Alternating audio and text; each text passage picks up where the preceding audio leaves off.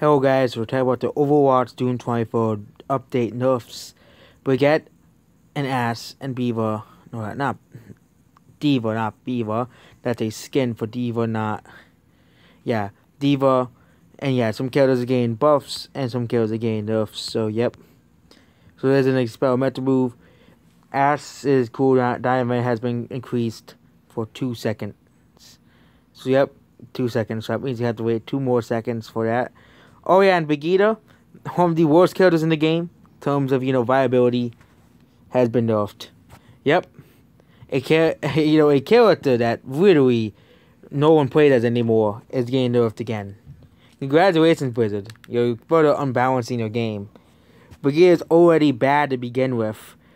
And yeah, her repair pack no longer grants additional armor health pool for healing full health targets, so that means, yep, that doesn't work anymore.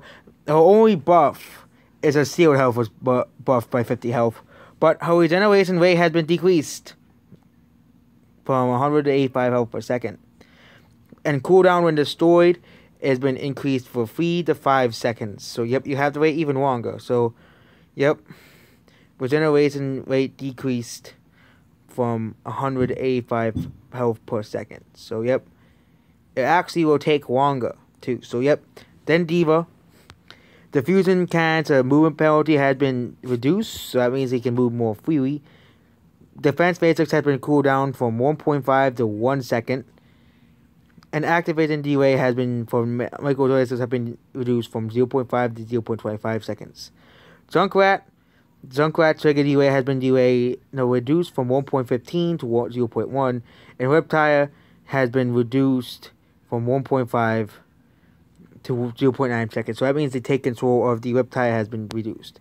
So that means, yep, Ash has been nerfed, as well as Brigitte, which is a character that already is awful to begin with.